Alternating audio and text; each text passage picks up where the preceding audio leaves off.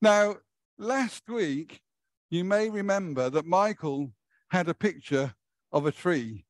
And in my previous talks on Beatitudes, you might remember me talking about roots, life, and fruit that the Beatitudes kind of talk to. So that didn't work. There we go. Oh, so these are the 8 Beatitudes. So blessed are the poor in spirit, for theirs is the kingdom of heaven.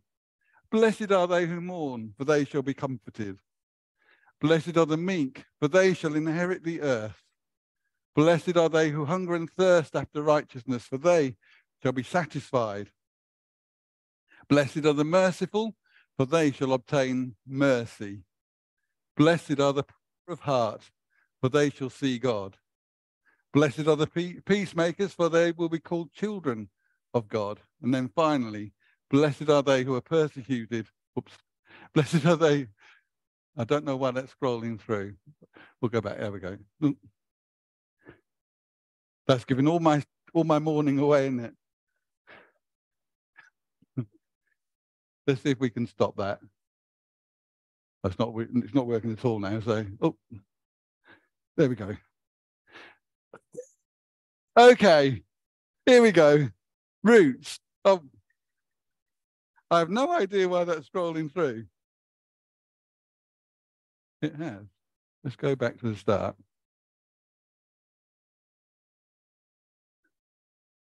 No. Oh, well, there we go. You might have to do without the, let's just see. Yeah. It's good that we've got a techie in the congregation, isn't it?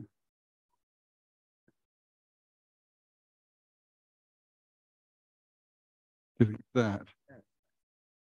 Let's take that out. Yeah. There we go. Let's, I know I need to. On, turn off there.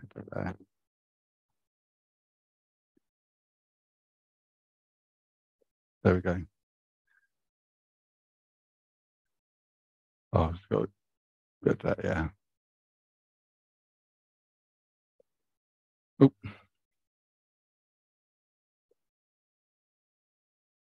It'll be worth it.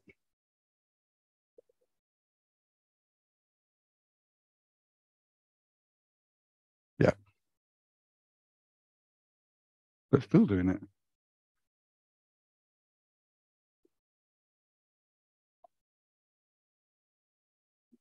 I'll continue. So anyway, I was going to say there's the roots, and this is the first 3 of the Beatitudes. So the roots for a godly life. Blessed are the poor in spirit. And they're the people who recognize we don't have what it takes. We certainly don't have what it takes as regards tech this morning. And then the second is part of the roots. And that is, blessed are those who mourn. And it's about those who know they've got many sins which are costly to both themselves and to others. But mostly they're costly to Jesus. And then finally, the third one, blessed are the meek. We haven't been treated as our sins deserve. So we acknowledge the way Jesus treats us with kindness and compassion. And then the next beatitude is about our life. It's about the life of godliness that springs from the work of the Holy Spirit in us as believers. So the fourth beatitude, blessed are those who hunger and thirst after righteousness, for they shall be satisfied. Then the final 4 deal with the fruits arising from the life of a believer. Don't worry if it's not going to work. We'll do without. Blessed are the merciful, for they shall obtain mercy. Blessed are the pure of heart, for they shall see God. Blessed are the peacemakers, for they shall be called children of God. And blessed are those who are persecuted for the sake of righteousness, for theirs is the kingdom of heaven. Now, when we started this, looking at the Beatitudes, I said that being blessed isn't about happiness. It's not about how we feel. It's not about having riches. It's not about what we do with our leisure. It's not about an abundance of things, but it's about a divine favor that's bestowed on us when we possess certain character qualities. Matthew 5, verse 9, blessed are the peacemakers, for they will be called children of God. Now, I have to ask, why is it that Jesus decided that that adjective of peacemaker would be used to describe what a true Christian is, a true believer is? And I wonder this morning, when you made your list of 10 qualities or characters of Christian, how many of us included peacemaker? You may have done this morning because you knew that was what we were going to talk about, but how many of the groups, put your hand up if you included peacemaker as part of that list? We have one. We've got inner peace. Is it similar, is it? But not quite. Yeah, it's quite interesting, isn't it, that none of us chose to put that in our list of 10, but Jesus has it in his top 7. Makes us think, why would Jesus choose peace? Well, and then I got to thinking, well, what is peace like? What is peace about? If we think about peace in terms of how we live in our lives, what's happened in our lives in the past, we think about wars and wars ceasing. And does that bring peace when wars cease?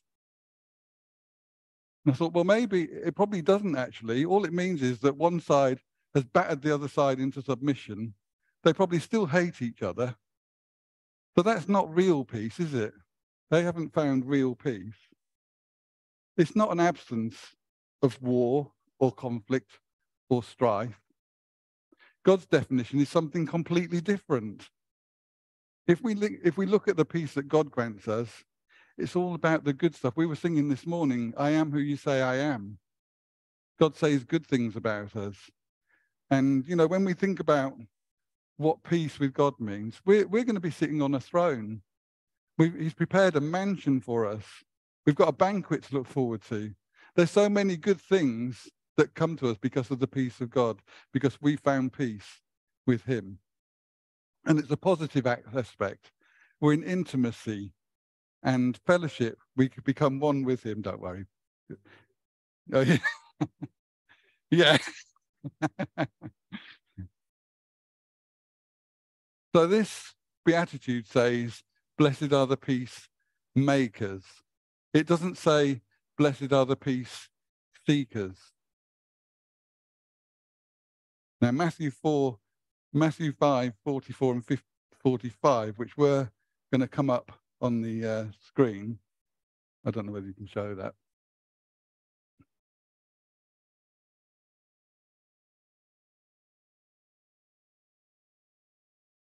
It's thinking, isn't it?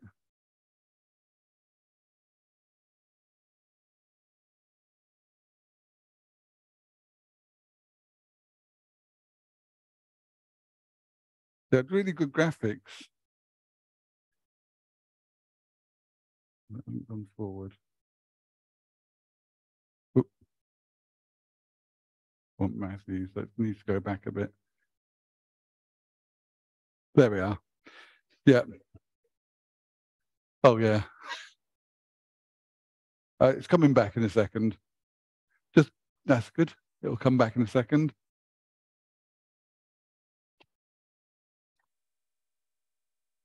This has normally worked in the past without a problem, hasn't it, Derek? Oh.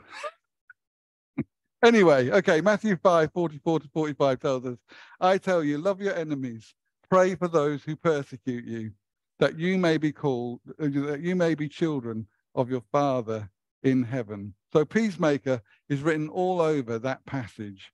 And the end is that we'll be acting like our Father when we act like our dad. We're imitators of him, as Paul says to the Ephesians in Ephesians 5, verse 2.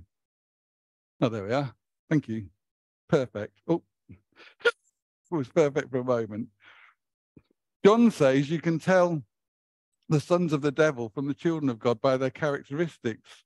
One of the great attributes of the Father is that he's a great peacemaker.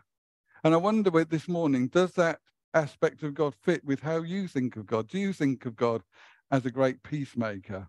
You know, in the Bible, it's quite interesting that the first two chapters of the Bible, Genesis 1 and Genesis 2, and then the last two chapters of the Bible in Revelation, there's peace. But the rest of the Bible is full of war. You know, as Christians, we understand that's about. But maybe non-believers might find that a bit odd. But that's the truth. You know, the Bible, quite interesting, first two and last two, is bookended with peace. If we are peacemakers, we carry the resemblance of God because we're a child of his. We carry the same characteristics. God isn't stern. He's not afar off. He's not distant. He's not harsh. We're called to be ambassadors of the cross. We have a gospel of peace. The Bible says, how beautiful are the feet of him who brings good news. We are to reconcile people to God.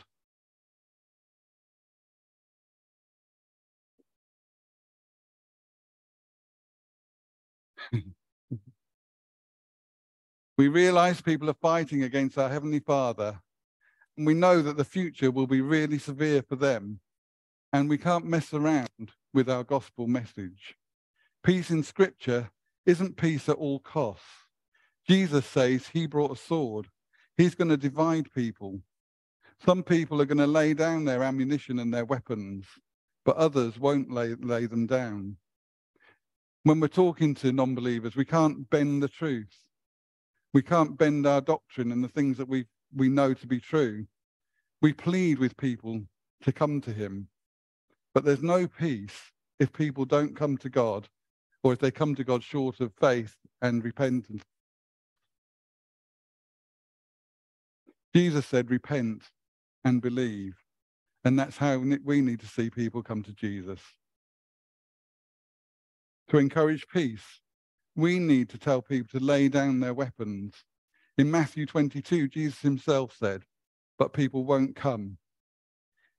And then when you look in the Bible, and this is interesting because it links to something that Lisbeth was praying earlier, even the most wicked people in the Bible who genuinely repented, when they come to God, he accepts them. And if you read the Bible, you'll see that without exception, no matter what they've done, if they're truly repentant, he accepts them.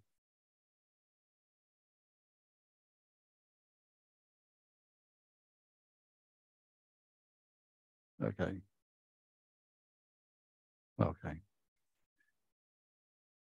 Hebrews 12:14 says, make every effort to live in peace with everyone and to be holy.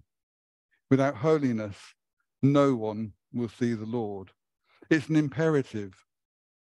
In the Beatitude, it says, if you're a peacemaker, you will be called a child of God. And that means that nobody else will. So we need to be peacemakers in order to be called children of God. And the same truth is there. We're told to pursue peace. We're told to do it. Pursue peace and holiness. Not one, not the other. It's got to be peace and holiness. Otherwise, you won't be a child of God. We need to take a good look at ourselves. Are we peacemakers? You know, if you look at some people's life, strife, quarrels, and warring follows them wherever they go. Are we people that do that? Are we people who take strife, quarrels, and trouble with us wherever we go? And people don't always fight. Sometimes people run from trouble rather than addressing issues. Peace has to do with harmony, with closeness, with friendship. It's to do with things that draw people together and to God. And we need to be encouraging those things. And it's non-negotiable in those passages. Now, we've got James 4 up on the screen there. And, you know, I was thinking about what causes quarrels, what causes warring, and what causes strife to happen. So what does James 4 tell us? Well, it says, what is causing the quarrels and fights amongst you? Don't they come from the evil desires at war within you? You want what you don't have, so you scheme and kill to get it. You're jealous of what others have, but you can't get it. So you fight and you wage war to take it away from them. Yet you don't have what you want because you don't ask God for it. And even when you ask, you don't get it because your motives are all wrong. You want only what will give you pleasure.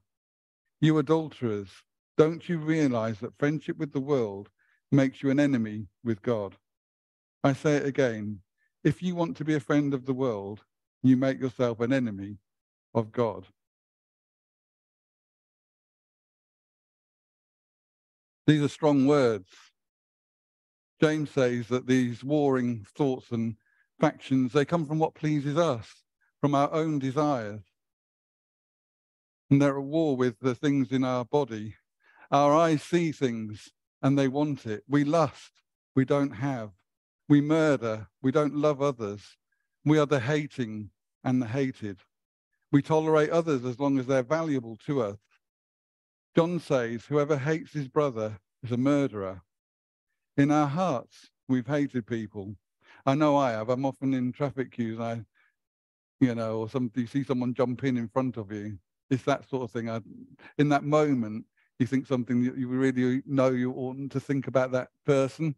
And sometimes we're quick to say sorry to God for our wrong thoughts. Sometimes it takes us a little while. Sometimes there's a little nudge from the passenger seat, from the person sitting next to me, saying you shouldn't be like that. We all need those people, don't we? Our wives are wonderful at putting us straight when we have those thoughts. Now, some people may be ashamed of things in their lives, so they don't even dare take it to God. Or they may be atheistic enough not to think God would even care about their situations. Others see God as a kind of celestial Santa Claus who'll grant them whatever they want. Friendship with the world is enmity with God. James says those who are not peacemakers are adulterers. He says it's lust, it's a lust problem. Quarrels in our nations or with our husband or wives and in the church. It's ugly, which is why he's using this kind of language about people who have strife following them. It says they're not intimate with God. 1 Corinthians 11 says when Christians won't repent of divisiveness, God kills them. It's a very serious matter. Romans 14 talks about people having differences of opinion in the church. And it says there's a place for instructive peace language where there are disagreements. There are certain core doctrines over which we can't argue, or we can't say that, we have to stick by our principles of the things that we know to be true, of the things that the Bible says. And we can't be moved over those core doctrines. But there are many things over which we can disagree. And Scripture says that's okay. And I was thinking about this, the sorts of things that we might have argued over in the past couple of years. Brexit. Brexit was a big divisive subject in our country, and we all have different views on that. Vaccines, whether we should have churches open or closed in the lockdowns.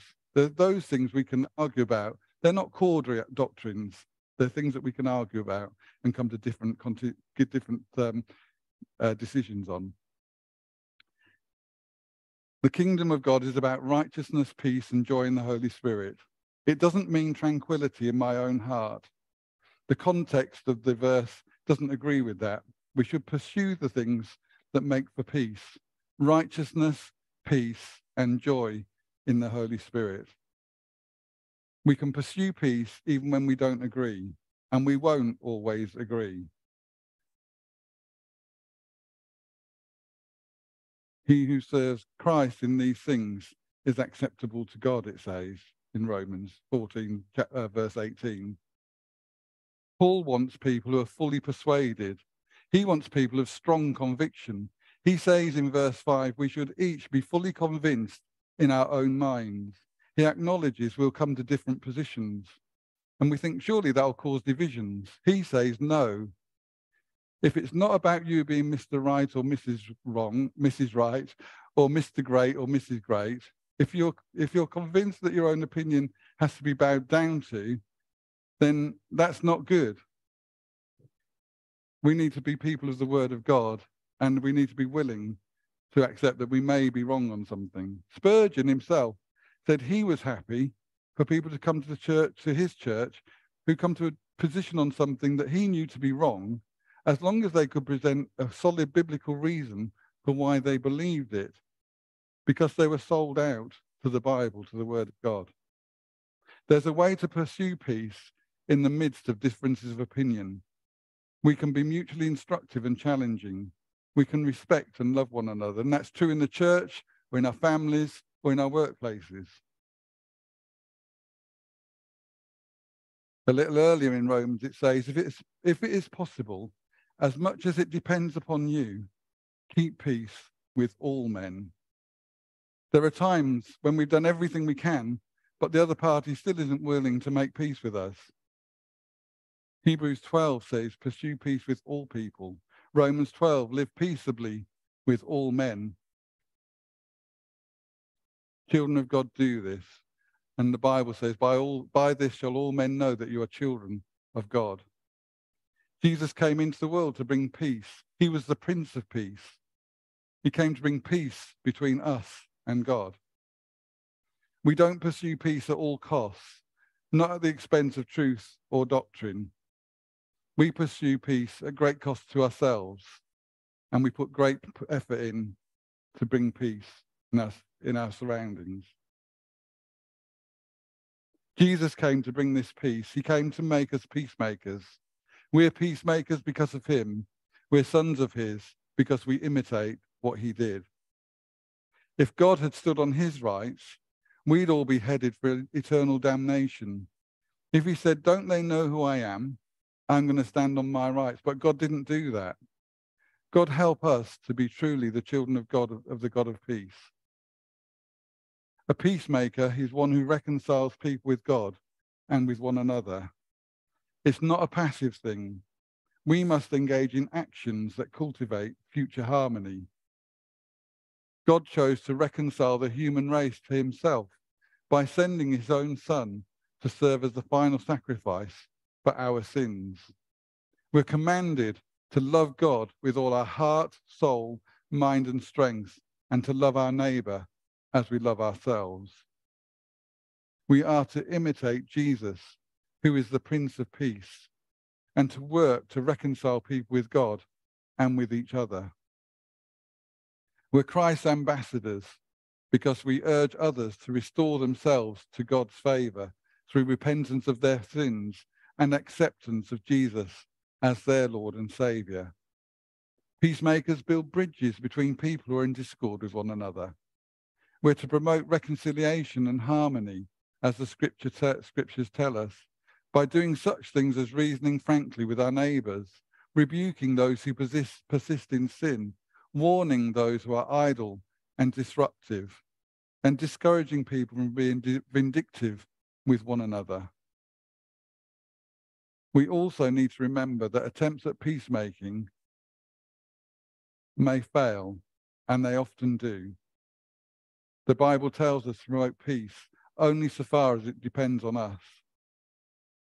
There are people who will insist on living in strife, no matter the efforts a peacemaker puts in. I remember a long time ago, I used to work in a housing association, and there was a particular lady customer that was passed from pillar to post. She was a difficult lady, and she'd been seen by lots of different housing officers. And when you went to see her, she had luggage bags full of paperwork that she used to bring out and tell you how horrible my company was and how awful it was. And she only had this negative view of things. And poor lady, she was riddled with arthritis. And, you know, I think sometimes the physical things can reflect upon the way that people live their lives.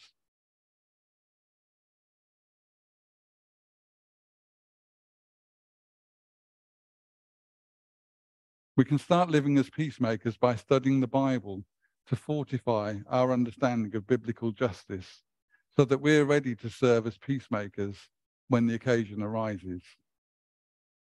Doesn't mean we run away and ignore a problem and cross our fingers and hope that it will go away. I know I've done that sometimes, especially in family situations. Family situations seems to be some of the hardest situations to actually confront. Instead, we are to pursue actions that promote goodwill, to speak up in love. There are ways of doing it by being the first to extend an olive branch to someone with whom we're clashing. We can also do this by standing up for someone whom we see as being taken advantage of in our family, workplace, or in our community.